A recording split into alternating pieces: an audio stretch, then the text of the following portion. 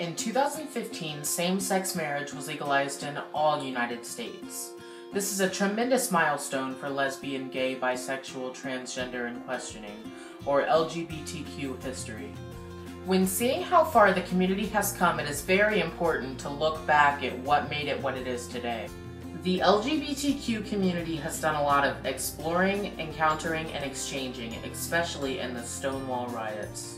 I am John Rutherford, and this is a look back to the explorations, encounters, and exchanges in the Stonewall riots.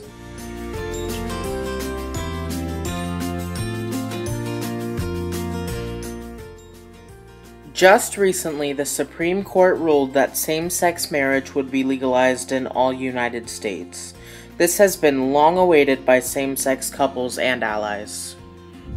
A victory for gay and lesbian couples who have fought so long for their basic civil rights. It's a victory for their children, whose families will now be recognized as equal to any other. It's a victory for the allies and friends and supporters who spent years, even decades, working and praying for change to come. Homosexuality is highly embraced in today's society. This is very different from how it was back in the 1960s. Wallace. Homosexuality is an enigma. Even in this era of bold sexual mores, it remains a subject that people find disturbing, embarrassing, and the reluctance to discuss it. Yet there is a growing concern about homosexuals in society, about their increasing visibility. Back in the 1950s, homosexuality was thought to be curable through horrible methods like electroshock therapy. It was also not uncommon to be persecuted or even killed for being homosexual. Sadly, the 60s were not much different. That was until 1969, on the night that changed LGBTQ history forever.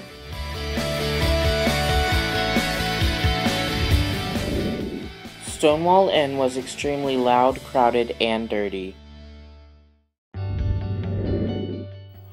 This mafia-run bar was one of the very few places where LGBT people could really be themselves in New York City.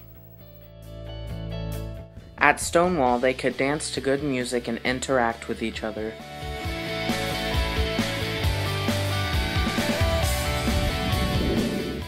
The Stonewall Inn was in full swing like any other night until a loud bang on the door changed the mood very quickly.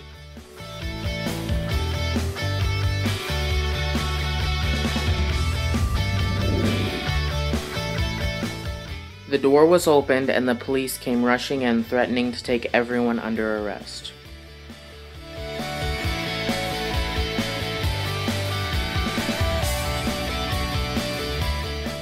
After the police made this threat, everyone scattered.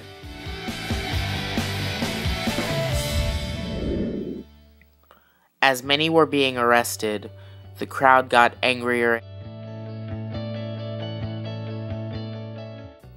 The crowd began to throw small things like coins and bottles at the officers. The crowd began throwing larger things like cobblestone and rocks. The rioters exchanged violence and vandalism with their suppressors. This was when the police knew that everything was out of their control.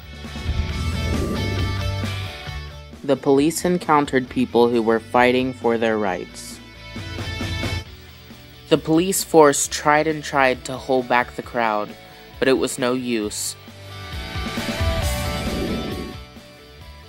At that moment, the police knew exactly what they had to do. The police had to retreat.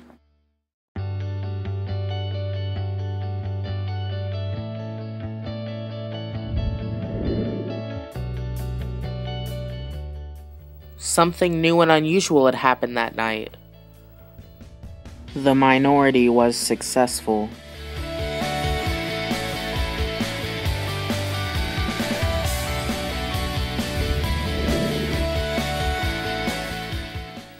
News of all of this spread very quickly. It was a surprise that the rioters had fought back.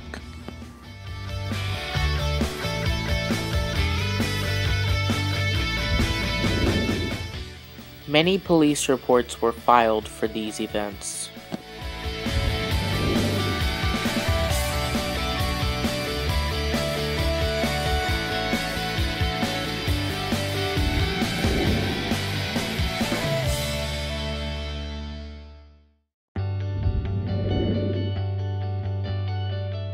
Protests and rallies followed the riots for a while.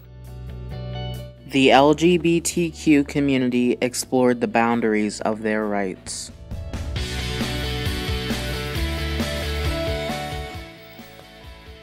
A gay liberation front was created to support lesbian and gay people. This group started and participated in a lot of rallies.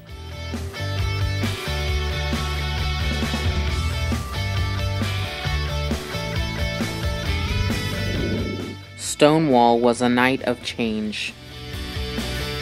I got there about an hour after it started. The scene that I was focused on, which I'll never forget, was the famous line where all the drag queens were doing a Rockettes kick line, singing, "We are the Stonewall girls, we wear our hair in curls. We wear our dungarees above our Nelly knees. When it comes to boys, we merely hypnotize." And that's when that was enough of that. The cops just got us. Well, I said to myself, heaven has arrived. The thing that was going through my head was good. Finally, why not? I spent the whole rest of the night throwing rocks and making lame attempts at turning over cars, and it was a ball. These were our sisters. They were all fighting, and I couldn't walk away. I didn't want to walk away.